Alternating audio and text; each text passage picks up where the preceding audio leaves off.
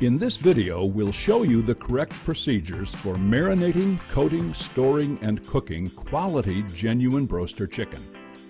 In order to use the Broaster Company's trademark and market your product as Genuine Broaster Chicken, you must have a signed, licensed trademark agreement on file with Broaster Company. You must follow the proper method and procedures outlined by Broaster Company, use Chickite or Supreme marinade, and slow bro coating, and prepare your chicken in a broaster pressure fryer. Let's begin. Before handling raw chicken, wash, rinse, and sanitize your hands and surrounding preparation areas. Wear disposable gloves and a suitable apron. Purchase quality fresh chicken with a weight range of 2 3/4 to 3 pounds per bird.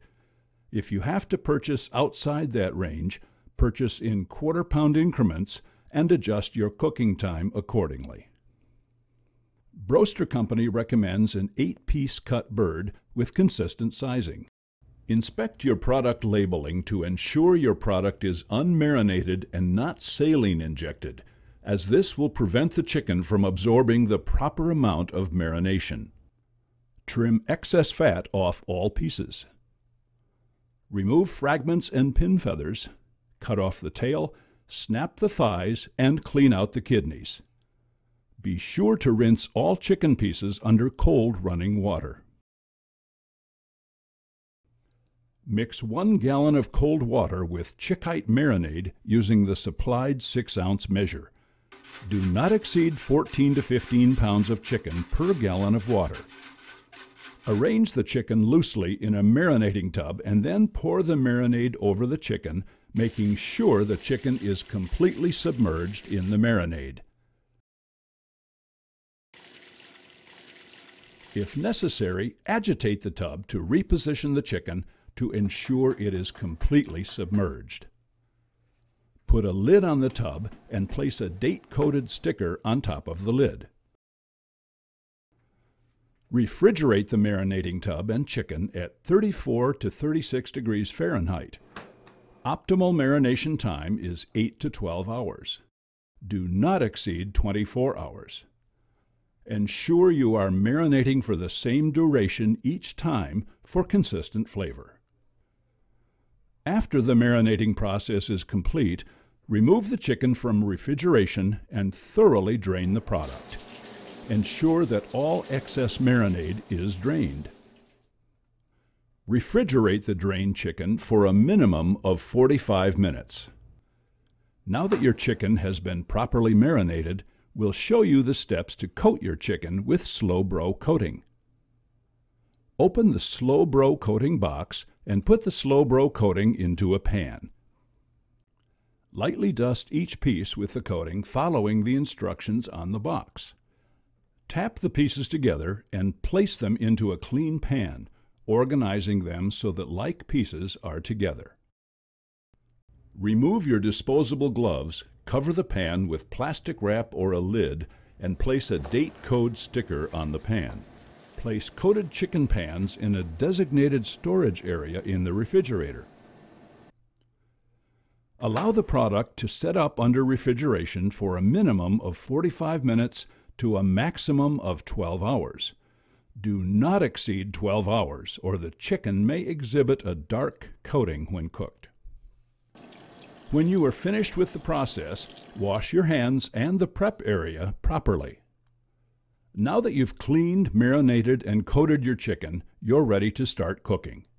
Make sure that your broaster pressure fryer is at the correct temperature for cooking, 360 degrees Fahrenheit, and wear appropriate protective apparel. Remove the previously coated chicken from refrigeration. When the chicken has properly set up, it will have a tacky appearance. Place the pan close to the pressure fryer. With the basket fully lowered into the cooking well, use tongs to gently place the fresh coated chicken into the basket, 1 piece at a time, in a circular pattern. While loading the chicken, periodically agitate the basket, allowing the basket to drift down to minimize any product sticking.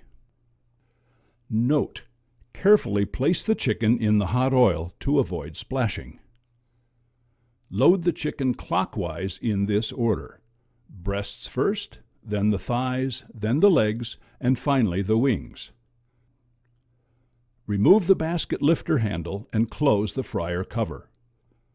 Rotate the cover handle to the left as far as it will go, and then close the pressure regulating valve by rotating the valve lever to the right.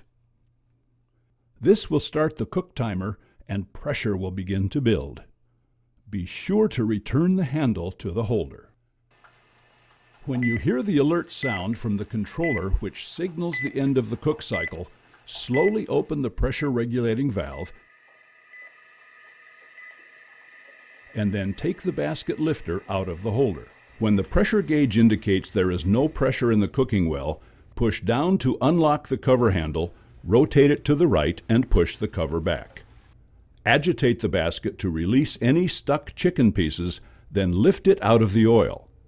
Lock the lifter handle into the basket channel and place it onto the rest peg. Allow the oil to drain from the chicken for 30 seconds, and gently dump the chicken onto a dump table with a draining rack.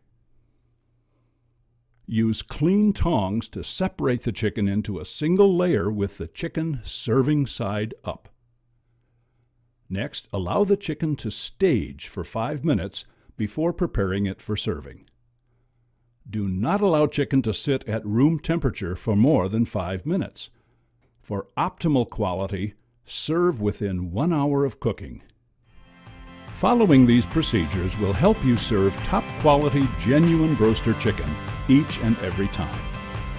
Visit broaster.com for more information and to contact your local authorized broaster distributor.